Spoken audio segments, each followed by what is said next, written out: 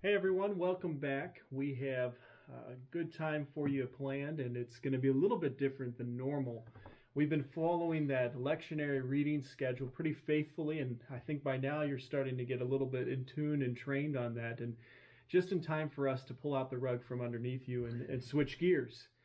We are going to observe this weekend Reformation, and so typically, Reformation happens at the end of October, October 31st. But with All Saints' Day happening on November 1st, that Sunday, we're going to commit to those readings, and we'd like to observe and use the Reformation readings because we don't want to miss that. It's an important part of who we are and our church body. And so we're going to observe it a week early, and that's a pretty typical practice, honestly. So you'll see that with many churches that they observe certain celebrations the week prior, the closest Sunday to when that event happens. So that's why we're going to do it this way. So any thoughts on that, Rolf? Nope. Got to cover Reformation if you're Lutheran. So this is it. This is a big day. We only wear red a few times each year, and one of those festival days where we wear red, which is a color that reminds us of the work of the Holy Spirit, is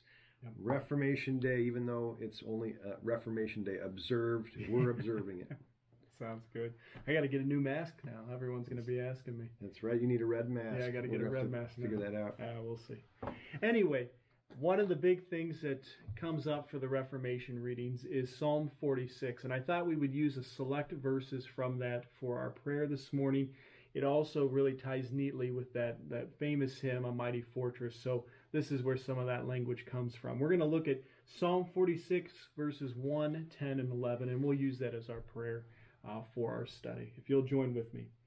God is our refuge and strength, a very present help in trouble. Be still and know that I am God. I will be exalted among the nations. I will be exalted in the earth. The Lord of hosts is with us. The God of Jacob is our fortress. Amen. Amen. All right.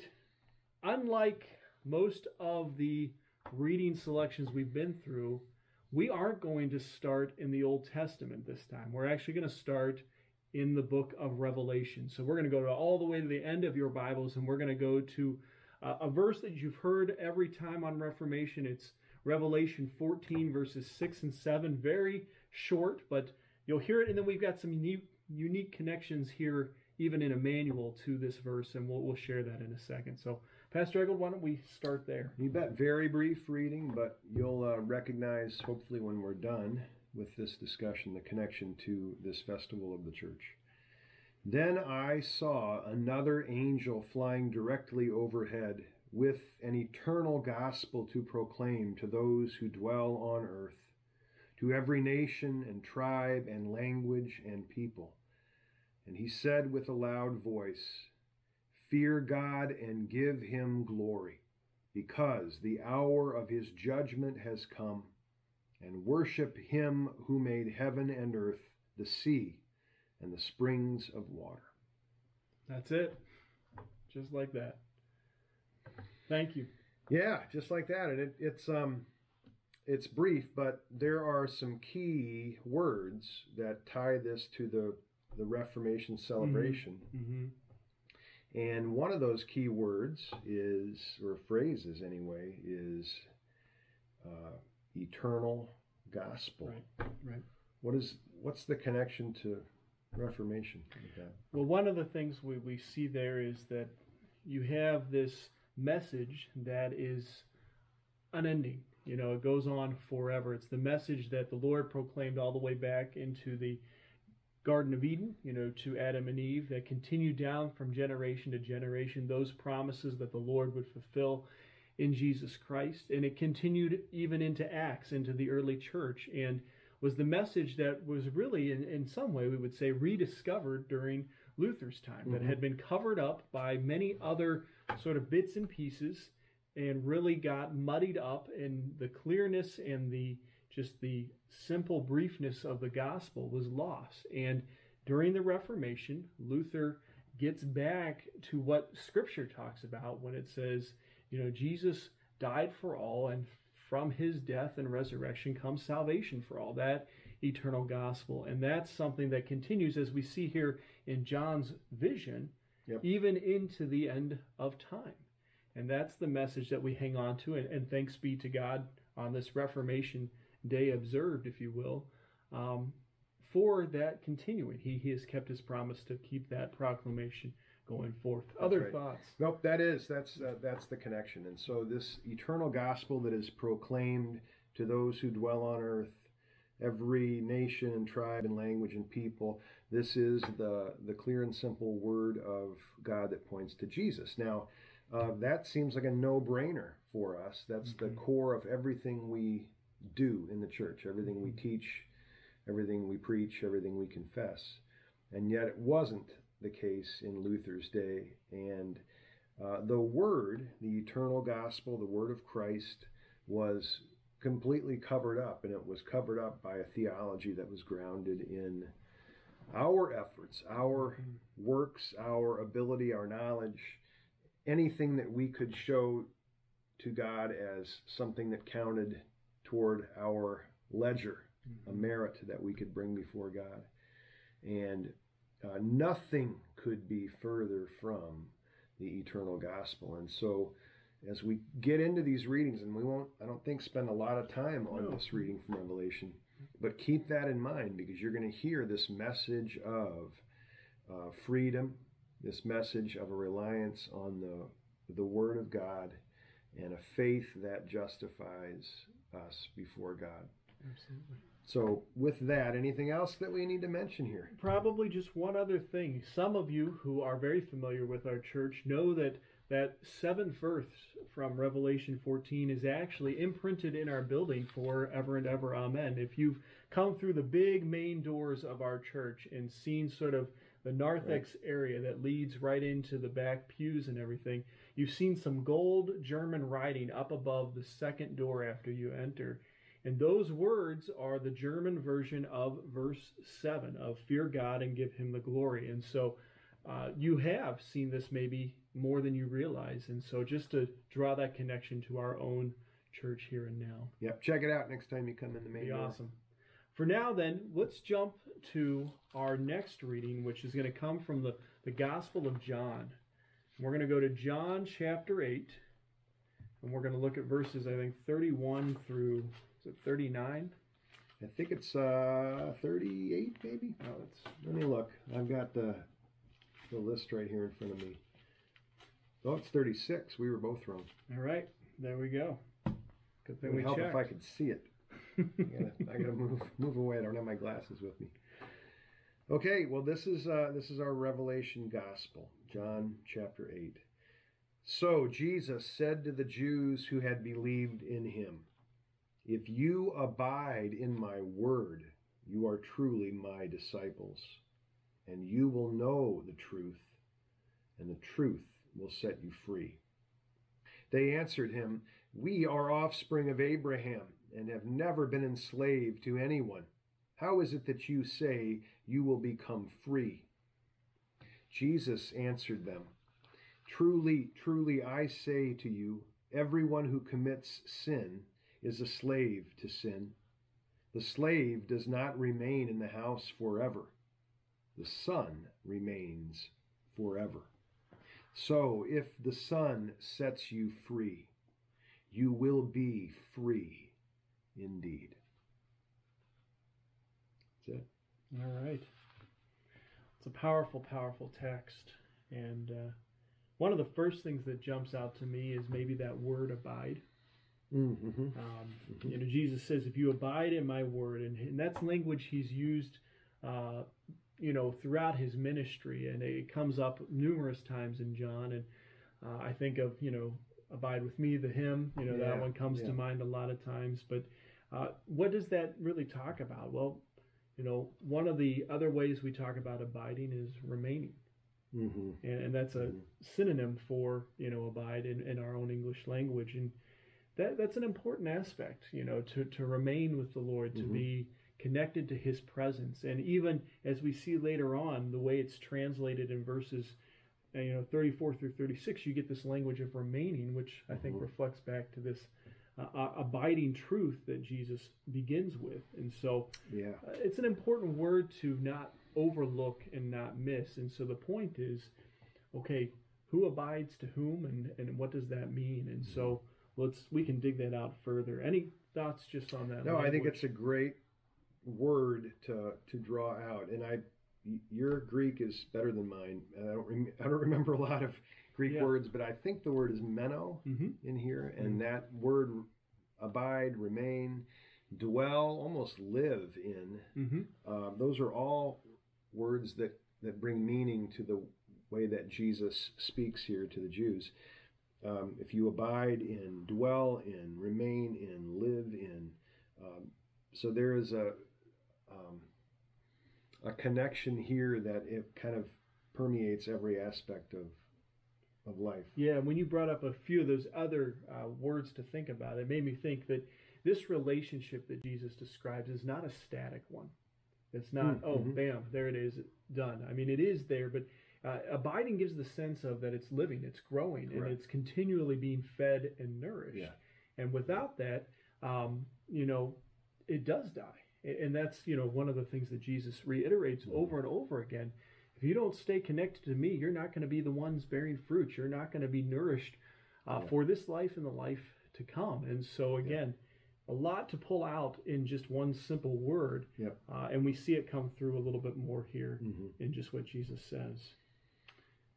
Well, I think the connection, the other key word, and there are several. Yep. Truth is big. Yep. Free. Yep. We kind of focused on this last year. Reformation Day. That's right. But freedom. I mean, in so many ways, that word captures the spirit of the Reformation. Not only freedom from a corrupt church, that's part of it, but freedom from sin, death, and the devil. So to know the word of Christ, to know the eternal gospel, is to abide in the word of God, is to have freedom that no one else can give. Right. Which is confusing to those whom Jesus is talking to. So the Jews that had believed in him, he tells them, the truth will set you free. And to them, what are you talking about? Their sense of freedom deals more with, their ongoing culture and environment around them to an extent. They think about their past history and stuff like that. I mean, it's an interesting quote that they have in light of everything that they've experienced. They leave out about 400 years of slavery, actually, but and their current situation too. Absolutely, which you sit there and wonder, as they are, vassals, if you will, to the Roman Empire. You wonder where their pride is coming from in this, because it really is blinding them to some pretty major things. But even then, Jesus' point is beyond that. Yeah. That even if they were truly free people without any sort of nation ruling over them, that's not the freedom he's talking about, as you just mentioned. And he talks about this slavery of sin. Right. And I think that's an image that is so helpful when you talk about sin. I mean, it's not a pleasant image. Yeah. But to think that you're bound, and that you think of the chains and the shackles that come with maybe a slavery image, or just the fact that you can't do what you want. Yeah. That's a really powerful image to think about as you talk about what sin is and what that means. And the contrast that's set up there, so you think about all those images that are connected to slavery, and what does he contrast that with? Children. The son. The son, his place is in the house forever. So the freedom that we're given is not only, that word freedom has a lot of connotations here, but it's not just freedom, it's also adoption. And so we are made through Christ fellow heirs with Christ. And that's, that is one of the core messages of the gospel. Yeah. And I think, too, just getting back to pulling some more of that abide and remain language in is, there are two options really in this life. You remain or you abide in your sin apart from Christ, or you remain and abide in Christ void of your sin because of what he has done. And that has two very different end results. You remain in the house forever, the concept of life everlasting, the eternal home of heaven, or the fact that, when you don't that house is not yours forever. Right. And I think that that's a really important contrast again to keep in mind. And to make that very practical in its application for us. And, this is why the language of repentance and forgiveness is so important. And when I say repentance, I mean daily repentance. The words of Luther, daily the old man must be drowned and die, daily the new man emerges. That is repentance language. And so what does it mean to be freed from sin? It means to be honest about who we are, what we need. And the promise of the gospel is that it's always there and it's a free gift. And that may not be a bad place to transition if we want to look at the Romans. Oh, absolutely. Yeah. So we're going to give you more bang for your buck this week. We're going to get to all three readings, and that's because they don't get used to it. They tie together quite well. So we're going to jump to Romans chapter 3, and this really starts to pull things even more tightly for us. And this is really a great Reformation text because this is the book that really gave Luther the light bulb again on what was missing and what was going on. So we're going to look at Romans 3, a very, very crucial passage. And Pastor Eggel's going to read that for us, and then we'll start talking about it some more. What a great reading. Yeah. Now we know that whatever the law says, it speaks to those who are under the law, so that every mouth may be stopped and the whole world may be held accountable to God. For by works of the law, no human being will be justified in his sight, since through the law comes knowledge of sin. But now the righteousness of God has been manifested apart from the law, although the law and the prophets bear witness to it. The righteousness of God through faith in Jesus Christ for all who believe. For there is no distinction, for all have sinned and fall short of the glory of God, and are justified by his grace as a gift, through the redemption that is in Christ Jesus, whom God put forward as a propitiation by his blood to be received by faith. This was to show God's righteousness, because in his divine forbearance he had passed over former sins. It was to show his righteousness at the present time, so that he might be just and the justifier of the one who has faith in Jesus. Then what becomes of our boasting? It is excluded. By what kind of law? By a law of works? No, but by the law of faith. For we hold that one is justified by faith, apart from the works of the law. And I think that's where we end. Yep, I think you're right. So we just read Romans 3:19 through 28. So yeah, I didn't identify that. No, it's good. And they'll have a study guide too, so you can look at that as well. But it's bonus material, so we don't give you everything. So yeah, that's right. That's right. I was excited. I just wanted to jump in. This is a great reading. It is a great reading, and there's so much to unpack. And I'll let you take first crack. What would you want to hit on first? Well, there's so much. Yep. So the idea of the righteousness Yep. of God is really an important thing, because the idea of righteousness under which Luther toiled was a righteousness that pointed back to himself. And again, whether it was good works, knowledge, good intentions, experiences, whatever that would have been, what Luther discovered is I can't get there. It doesn't matter how hard I try, how much I do, how much I deprive myself, I can't understand or get to a place of righteousness. And so there was no other way to understand it for Luther. And so what you hear both in chapter 1 and here in chapter 3 is that the righteousness that Scripture talks about, whether it's back in Genesis, where God credited Abraham's faith to him as righteousness, or in other parts of Scripture, righteousness is only God's.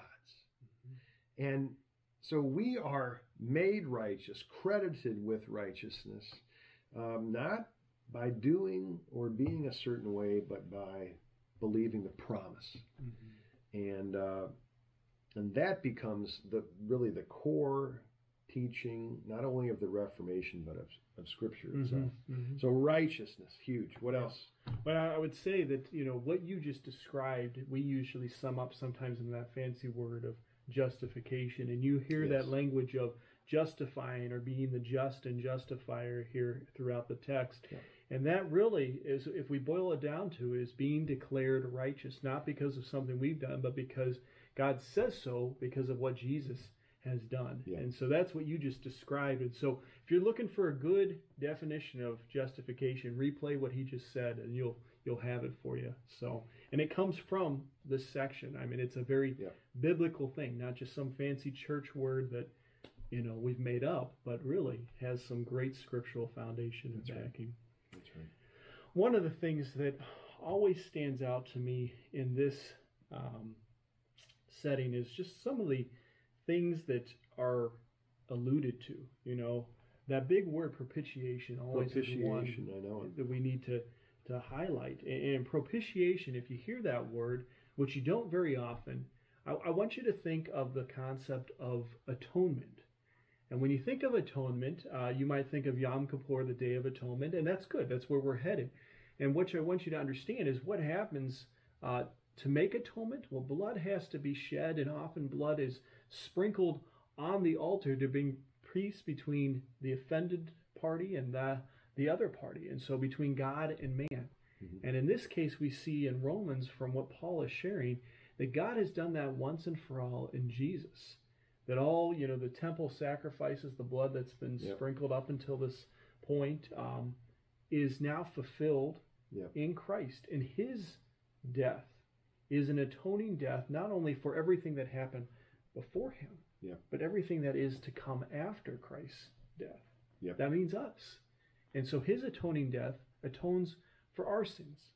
Mind-boggling, but the truth of what Scripture shares. And so when you hear propitiation, think of the atonement, that this is done as a sacrifice for sin for you, for me, for Pastor Eggold. So that's an important concept that links us to our Old Testament. Don't want you to miss that. And the whole, the word itself is incredibly unique. Atonement we use because there's really no other way to talk about propitiation, because it's tied to really this Old Testament term that describes the cover of the Ark of the Covenant, or the mercy seat, it's called, the atonement cover. And the high priest would literally sprinkle the blood of the sacrifice on this atonement cover, on this mercy seat, to make peace between God and men. And so this Old Testament concept from Exodus, and Paul knew his Bible, and Paul is applying that word here to what Jesus has done. So for a Jewish audience, they would have understood that in a very specific way to talk about the peace that Pastor Schaefer describes. Yeah, thank you for filling on that. That's helpful. Well, we could go on and on about this, but it's a great word to highlight. Yeah. One of the other verses that I always like to pull out is verse 26. It was to show his righteousness, God's righteousness at the present time, so that he might be just and the justifier, the one who has faith in Jesus. And the reason I like to really harp on that verse in a good way is that a lot of times when you hear this eternal gospel, it's easy to say it's cheap grace, that, God is, basically just sweeping things under the rug, and it doesn't matter anymore. And the point that we see here from Paul is that not only does God, justify the sinner, but he pays for those sins, and he remains true to himself as one who hates sin, who is just in saying that the punishment for sin is death. And that's where we see this beautiful exchange of what is Christ becomes ours, and what is ours becomes Christ. And in that exchange, God remains, faithful. He isn't changing. He isn't lying about who he is. He hates and he punishes it, but he does so for our sake on his son Christ and Yeah. not on us.